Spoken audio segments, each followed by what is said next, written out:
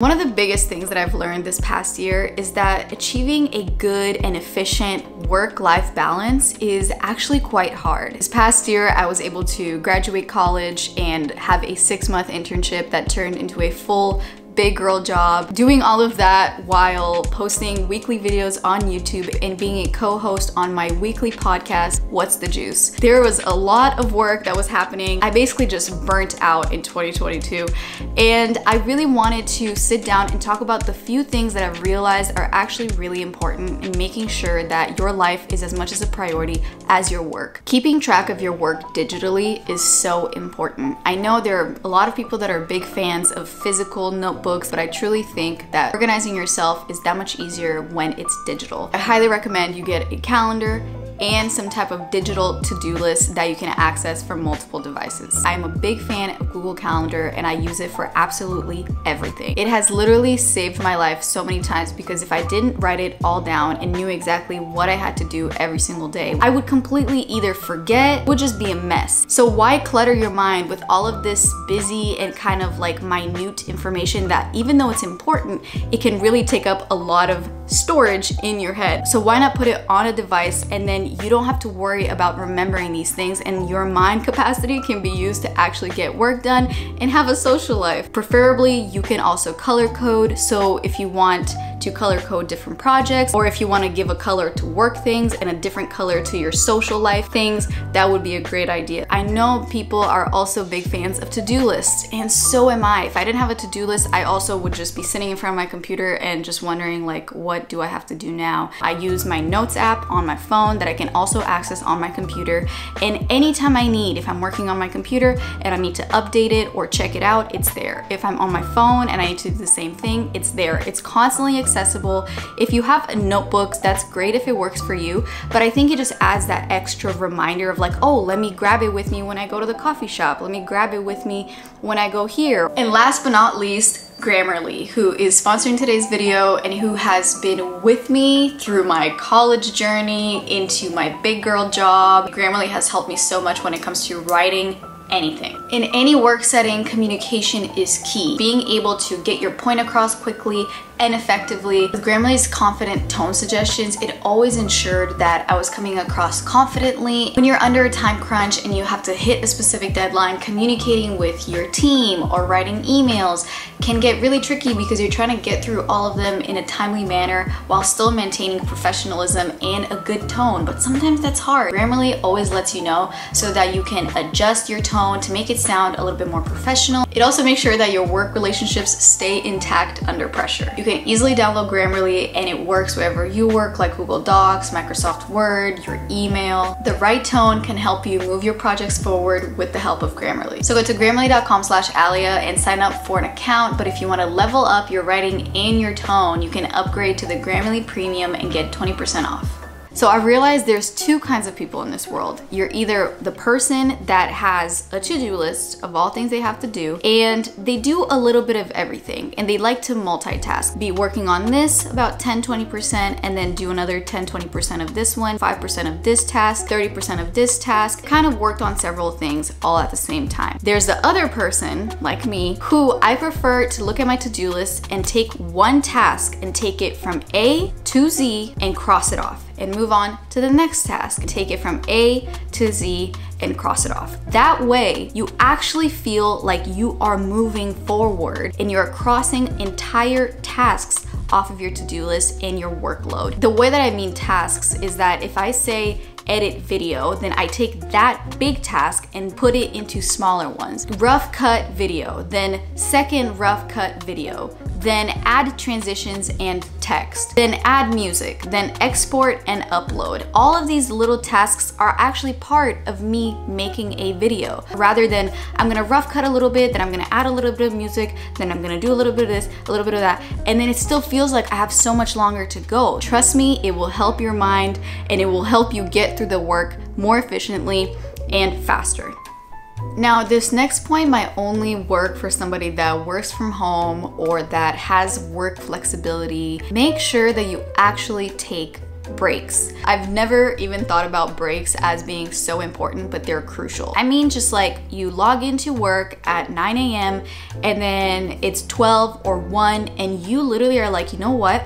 I'm going to close this computer, I'm gonna get up, I'm gonna make myself a cup of coffee, or I'm gonna go for a 15-minute walk. Again, I don't know everyone's work schedule and how it works. Every job has a different set of how they function. It's so easy to just get deep into the work and be at home and not even get any time for yourself during the day when there's actually light outside. It takes your mind off of the work, it refreshes your mind. You also feel like you're actually alive. And I know that's like an obvious concept. Feeling alive when you're sitting at your desk all day is kind of hard because you start to like feel this draining feeling. So take the time to be like, oh, I have these 20 minutes left of my favorite podcast to listen to.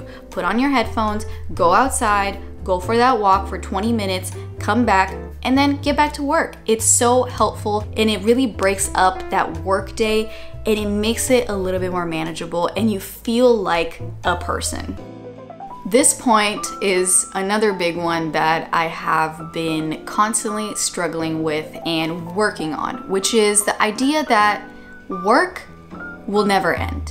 And I know that kind of sounds like really sad because I have several different roles. I could literally work forever. There's always other things that I can do. There's always, especially because I'm managing myself as a YouTuber and I am the co-host of my podcast. So there's always work to be done. There's always emails to be written. There's always videos to be edited and planned out. But the work is not going anywhere. It won't make a huge difference if you work on this today or you work on it tomorrow. Guess what? The work doesn't leave. The work will always be there. However, what won't be there is time. Is the time that you spent working all through the day and you realize I haven't done one thing that's just for me. And that has happened to me many, many times. And I'm sure that some of you it's happened. If you're a student, that used to happen all the time. And that is the recipe for disaster because you really need to take care of yourself. So the way that I said, schedule and write down everything that you have to do in your day for work, do the same thing for your life. If I say I'm gonna go for a workout at 6 and then I finish work at 5, then at 5, I'm not gonna be like, oh, but I have a few other things, like let me do it. It's like, no, I have a workout that I'm trying to get to at 6. I'm gonna close the computer, get changed, have a little snack, and then go and work out. Like you have to be more intentional with those things that are for you, the exact same way that you're intentional with things that you do at work.